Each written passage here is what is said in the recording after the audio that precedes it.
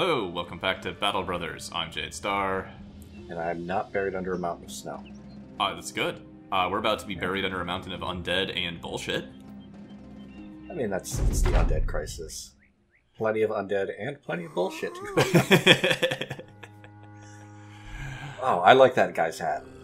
The undead auxiliary. Oh, yeah, one sec. I gotta scroll up and see it. I didn't get a good look at it. Oh, yeah, the little winged bronze helm. Yeah. Yeah. Those are great early game helmets, but they're weight inefficient towards anything that you can actually buy or loot off of good brigand raiders. Yeah, I mean, most of the undead and Yeah. really all of the orc gear is like that. Yeah. Well, the orc you never get the chance to loot armor or weapons off of. Not armor or weapons. Armor or helmets. Well, yeah, you don't get to use the orc armor because they cheat. It's like how the orcs have like 300 HP. Oh yeah, it's just hilarious. They just have way inflated stats. Yeah. Although that much HP isn't actually always as good as you'd think. You'd figure like, oh, you'd be a fucking juggernaut. It's like, well, if your armor goes away, every time you take 15 HP of damage, you make a morale check. So you're probably going to break and flee before that HP goes away. I mean, that is one of the ways that you deal with orcs. Yep. Stun them, drain their stamina, and do morale checks, at least on the orc young. I'm not actually sure that the berserkers can break like that. Oh yeah, berserkers can absolutely suffer morale, and it's actually usually pretty easy because they have less defense and just as Sometimes little to no armor, sometimes a little bit of bone armor. The warriors are a pain in the ass though, because they have 300 HP and then like are wearing like looted scale mail from knights, and it's just like, oh fuck, we're gonna be here for a while. Anyway, this fight though, a mix of shitty skeletons, shitty zombies, and somewhere necro savants, our fucking favorite thing to see during the undead crisis. Well, I mean, at least you can maybe take advantage of the hill. I'm some hoping. of the terrain. Yeah. I mean, a lot of the skeletons forgot to bring shields, so yeah, they just kind of disappear, and they don't get back up. So that's great. I'm happy about that. Yeah, it's nice that they don't get back up. You know, skeletons vulnerable to blunt weapons, as you just see demonstrated. Oh yes, there's our new guy in the middle, Sigmar. Yeah. I didn't rename him. He was named that, and I just like, you know what? No, I'm not renaming him. So sorry, people who signed up. By the axe, Sigmar just doesn't roll off the tongue as well. But isn't it supposed to be like Sigmar's Comet or something, or? By the hammer of Sigmar. Oh, by the hammer. Okay. Right.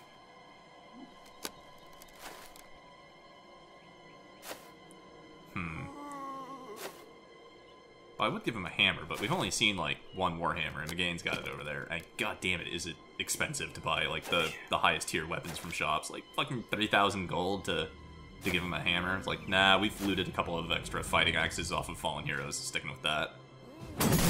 Yep. Like, stupid slashing damage resistance, I guess. Well, I mean, he also hit the head. Oh, yeah. The place they're wearing armor. Oh, okay, nope, that's bad. Stay away. Actually, that one's not so bad. He just landed next to the battle lines, and that one, so Rail and Sigmar might be able to get a couple of free shots in. That could be bad, though. 72 to hit, 82 to hit. Stupid. Goddamn 9 lives. Yeah, right.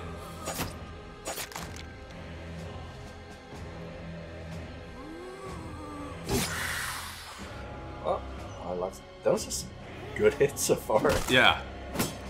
Really happy to get some early hits on those guys. Another skeleton down. Nice to see these skeletons crumbling away. Sigmar. Nice. Yeah. Ah. Whatever. Sigmar's first thing he did with the company was kill a necro savant. So, you know, prophecy and something. I don't know. Warhammer Fantasy lore or whatever. Destined for great and terrible things. Oh, fuck your 9 lives. But still, that's a necro savant dead before anybody got injured, so I'm super happy about that. Ah, god damn it. Okay, that didn't hurt too much. But Waka was looking pretty abandoned here. Yeah, he's got Travelog next to him. Oh, and there we go. That's Wow Cow looking a little bit better now, yeah? Well, those were mostly around travel logs, you can see, because he was able to cleave them. Yeah.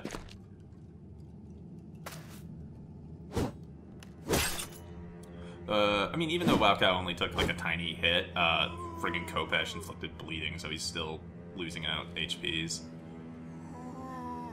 Again, HP is another stat I'd like to put more in every time I level up, but just so minor and inconsequential. It kind of sucks to think that, like, yeah, like 51 HP on, like, Rail, for example.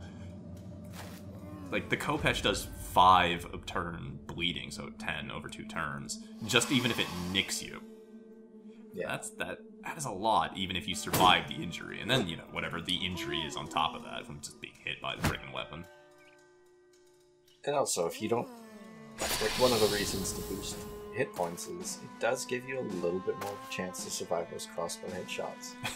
And that's really, like, in the long run, yeah, you can get killed by, you know, rough situations. But it's always that 5% chance that the crossbow's going to come flying out from some asshole bandit, nail you in the face, and it just does enough damage to kill any brother from full health with it. A heavy enough, the heaviest armor. A heavy enough helmet ought to stop that. Maybe with no battle for it. Oh hey, tactics. Check that out. Boom. And then also the was it the Steel Brow perk would help deal with that. Steel Brow kind of feels mandatory if you want to get rid of that kind of bullshit. Oh man, even the wider gingers have 9 lives.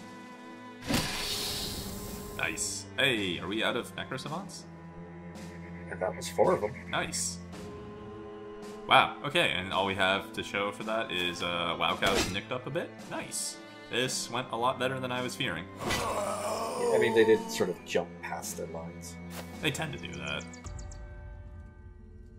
And you also did take 2 of them out and expend 2 9 lives in, like, the first 2 attacks against them. Yeah, that's pretty good.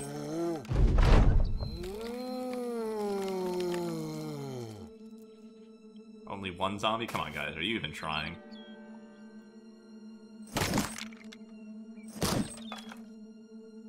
Flail's so good against skeletons. I wish the Flail Mastery perk would be able to ignore, like, Shield Wall.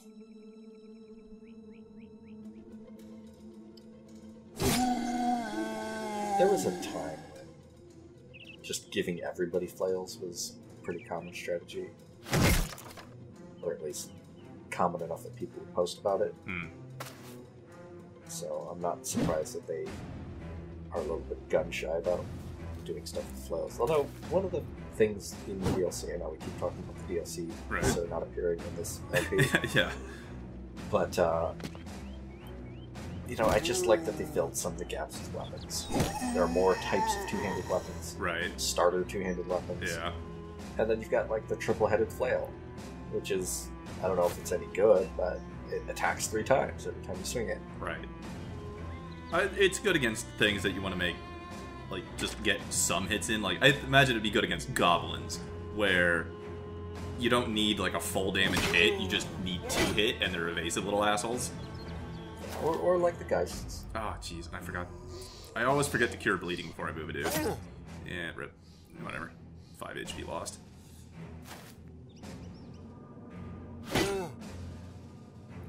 You just have to treat it before the battle ends, right? No, that's like nicked artery or grazed neck. The bleeding from a Kopesh or a cleaver type weapon goes away after 2 turns. No, it won't turn into injury. No. Those injuries are specific serious injuries from taking large amounts of damage.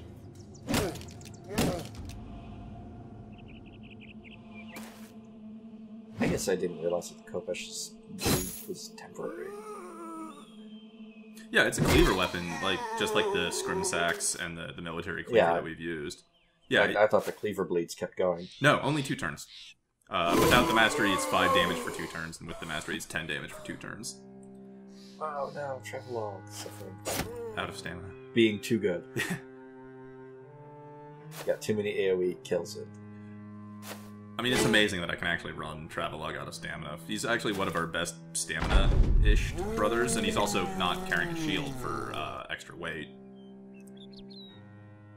And he has like something like need a shield for 70 plus stamina, and I can still run him out of it. But that's like kind of the problem with Berserk.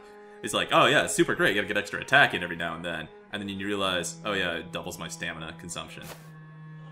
And then, whatever.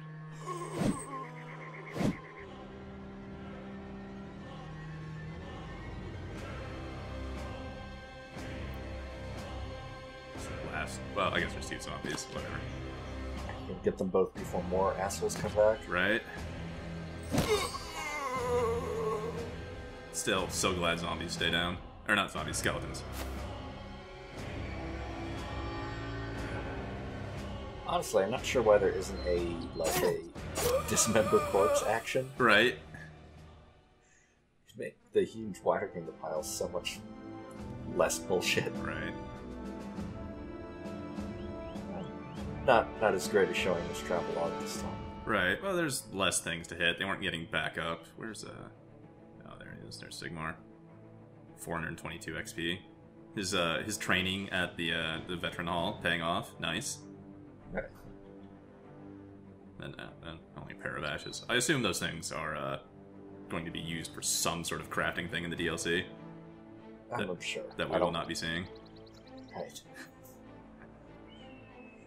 So, we didn't make a whole lot out of this fight. Thankfully, it didn't go nearly as bad as it could have been, but it was just kind of another thing to wear me down a little bit before we go on to the quest objective. Again, you know, as I constantly get sidetracked from it. But next time, the Coven of the Old Master.